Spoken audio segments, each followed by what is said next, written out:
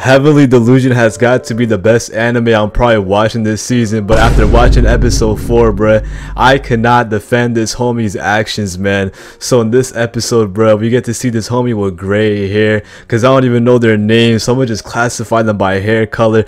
Dude, this brother is down horrendously, man. You know, I thought I was bad. I've been having a lot of bad luck with women lately, but dude, this guy does not know how to talk to girls, man. Like, yeah, don't get me wrong, I do know he's like 13 or 14, but bro, with this homie with gray hair was telling this other girl that he's been, you know, having a huge crush on for like a hot minute. It's cause he got this picture one day of this girl with brown hair. She was taking a shower, and I don't know who took the picture, cause from what I've been using, the context clues for the scene is she didn't take the picture herself. But I'll talk more about it right now. So what the gray homie, you know, the homie with gray hair said is he wanted to take her clothes off, touch her, and then lick her, man. Like, bro, I don't know where he learned this risk from, but clearly it's not working, man. You don't tell a girl you want to, you know, take her clothes off and lick her. Like, bro, if I was a woman and I heard a boy confess to me and like that, I would probably like follow a restraining order as soon as possible, because I would make me feel really uncomfortable. And I'm pretty sure everybody in this utopian world right now, at least in, you know, not the outside world. The outside world, everybody's like different ages, but you know,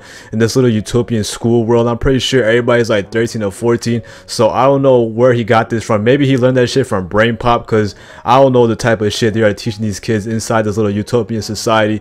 But yeah, now we got out of the way, I want to talk about the picture. So yeah, like I was saying not that long ago, that we learned in this episode that the girl, she didn't even take the picture herself. But then, you know, later on, the homie with gray hair, he was trying to look at the picture again, because I guess this motherfucker was horny, bro. This whole episode, everybody's horny, bro. We just see everybody kissing, confessing their feelings. But yeah, like I was saying, the homie with gray hair was trying to find the photo, and I don't know what happened, but it somehow got deleted from his tablet. But I do have like this weird sensation in my brain telling me that someone is kind of manipulating him. I feel like the people that are in charge of the school took the picture of the girl to, like, you know, so it could like awaken some urge in the gray guy's, like, you know, brain, because, you know, they all are around the age of puberty. So I'm pretty sure they're starting to get, like, you know, horny and shit. Maybe the people in this utopian society are trying to make them, like, you know, have sexual intercourse to like reproduce. I don't know, I'm not too sure, because, you know, I'm in anime only, but the way I see it, I just think the people in the school want to like reproduce, or like, you know, do some sort of experiment with them, because there is no way they're gonna manipulate my man like that, because he didn't delete the photo himself, so somebody else might be doing it.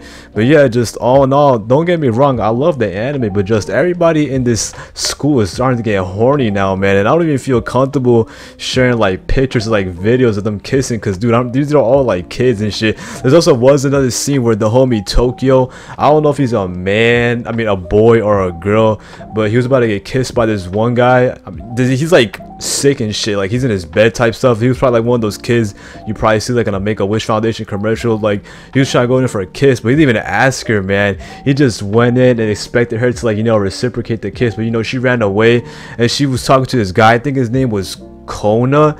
And I ain't gonna lie, I do love the homie Kona, man. He's a pretty cool guy, man. In my book, he's always like drawing and like making origamis, I think. And you know, Tokyo was like, yo, you know what, because, you know, Kona was giving, you know, I guess he was giving her the birds and the bees talks, like about, yeah, when you grow up, man, you're gonna want to touch somebody, or like, you know, get touched yourself. And then Tokyo was like, you know what, if that day ever does come, I want it to be you. And I ain't gonna lie, listen, I felt like a romantic, you know, vibe between them, man. So, you know, expect maybe some freaky shit to go on later down the line, because I don't know how many episodes this anime is. But yeah, just Kona and Tokyo, I shipped them together, power couple, man. I wish them the worst. I'm the best. I'm sorry, man, I'm slipping up, because I'm always spreading like hate and negativity online, so, you know, I kind of messed up a bit there. But yeah, other than that, guys, please remember to like, comment, subscribe. Just, I don't know what's going on, man. Everybody's kissing and shit, so the adults in this freaking anime, they gotta step up, man, because there's gonna be a lot of babies. Because I don't know if these motherfuckers got birth control in this little utopian society, man, because I'm pretty sure they're gonna get to that age or that point where, you know, they're just gonna try to do something, and they're probably gonna succeed in making life, man. But yeah, peace.